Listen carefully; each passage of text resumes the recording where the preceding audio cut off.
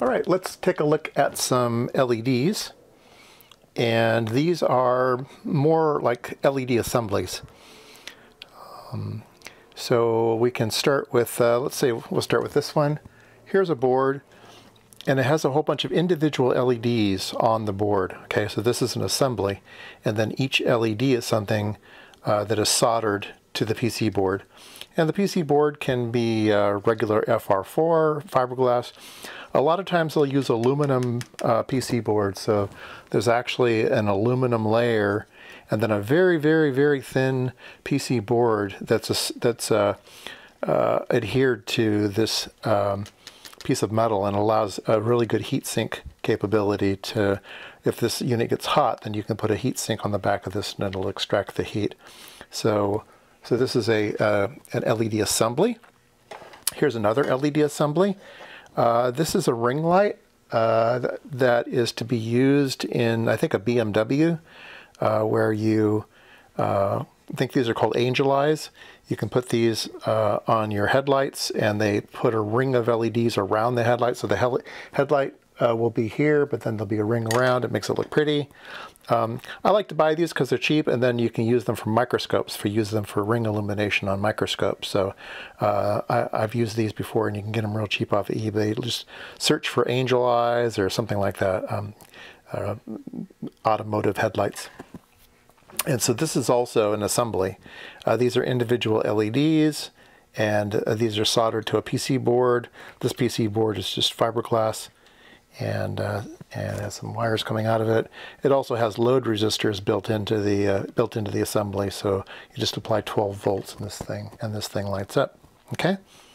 So, what is COB?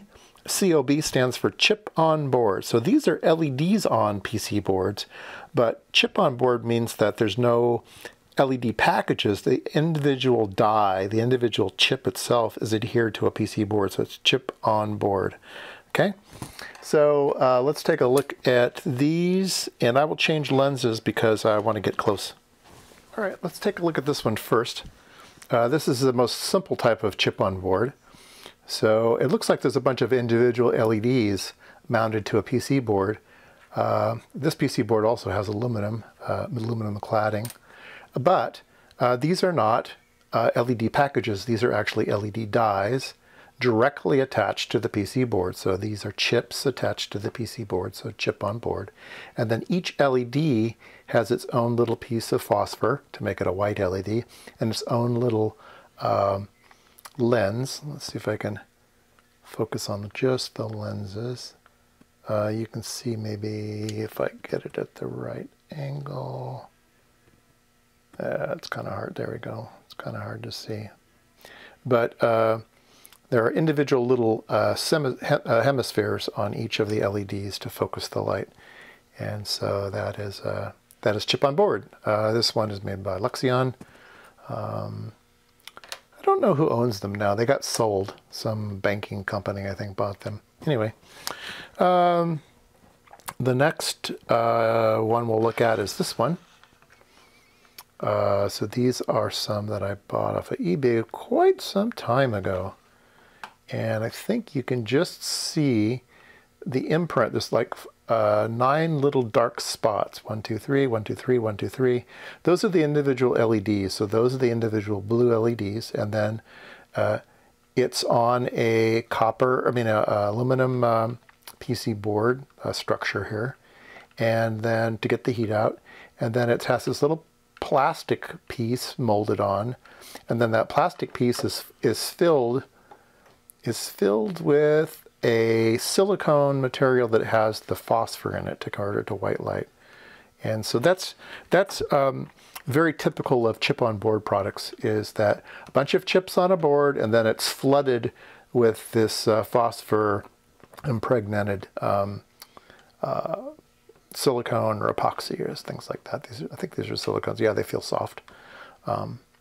And so there's a blue LED and then a layer of phosphor on top, and then the blue gets into the phosphor, it makes white light, and it comes out. So chip on board. So these are 9, I think this would be called 9 watts. I think each LED is a lot of times considered to be 1 watt.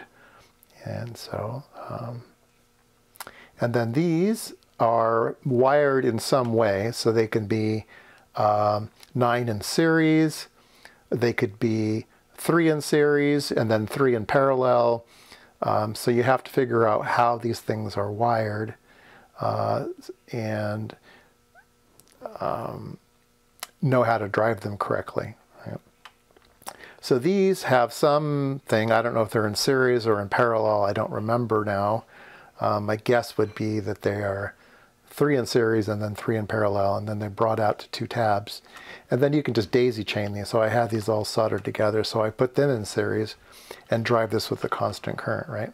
Now when you drive these in a constant current, then the voltages are going to stack up. Instead of having a 3-volt LED, suddenly you have a 9-volt LED. And then when you put these two, then I have an 18 LED, you know, and then it just keeps getting higher and higher in voltage. So when you choose the power supply to go with it, this one can handle up to, this one handles between 42 and 63 volts. So your string needs to fall within 42 and 63, and then it'll drive it with a constant current. And in this case, the constant current is 300 milliamps. And so that's how you buy these LED sources. You need a particular current you're interested in, and then some compliance voltages, some range of voltages that it operates over. Some have wide ranges and some have pretty narrow ranges. This is fairly narrow. 42 to 63 is fairly narrow. So this must be 1, 2, 3, 4, 5, 6. 6 times 9, yeah. So anyway, so that's chip on board.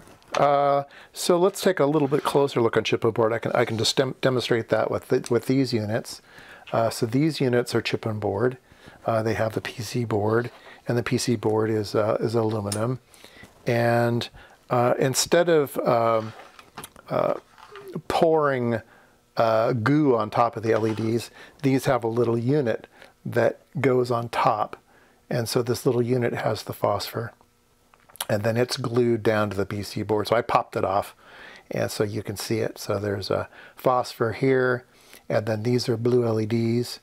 Is that in focus? There we go. These are blue LEDs, and these are phosphor, different types of phosphors to make white light. Now, if you have these two kind of separated, the light's going to kind of bounce around in there. And so you want to make sure that it bounces around efficiently. So the inside rim here is white. And in between the blue LEDs, they actually did do a lot like this, where you poured on the phosphor, they poured on some white goo. So there's white goo in between the blue LEDs. So if the light does bounce around in there, it'll reflect off of that white, right? So that's how that's constructed. And it gives you a nice big area. So one of the things about chip on board is you get a whole bunch of power. You get a whole bunch of light out of just one unit. You don't have to go through the trouble of building a PC board and hooking a bunch of things up. It's all done for you. And so they're quite convenient and quite bright.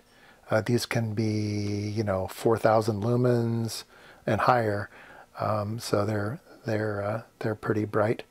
And then you can imagine a unit like this putting a reflector around it and having a nice light. So I don't really have the right lens for this. Let's point over here for a second. There we go. All right, there we go. That's a better picture. So this is a light, and it has a. I don't want to bend over. Oh well, I think you can see it. It has a reflector in there, and we can get a little closer to the reflector. Let's see here. Oops. There we go. So you can see the that chip on board down there, and then this is a parabolic reflector. And if you have a good parabolic reflector, when you look into it, the yellow will appear on the reflector because you want the light to come straight out. So basically got a mirror that focuses down to that spot there, right? So so these are cool. Add those to your wall or ceiling or something. So chip on board with a reflector. That's fairly typical. All right, like I said, blue LEDs and a cover. And here's another one that we can light up. This one is smaller, and so it doesn't require as much voltage. You can see all the little blue LEDs in there. I don't know how many there are, quite a few in this one. And then this little reflector we can put over it. So let's wire this up and turn it on. All right, I was having problems with that other LED, so we'll turn on this one. I moved the wires over. So let's go ahead and power this up. I'm going to put in 3 milliamps, so that won't be too bright. And it's still way bright. Blue light is just not right. It's really, really bright. Let me. So here's the individual blue LEDs, and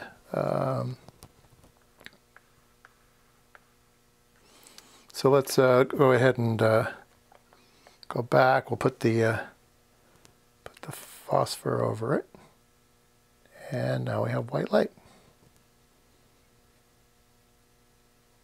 So before we had blue light, and now we have white light.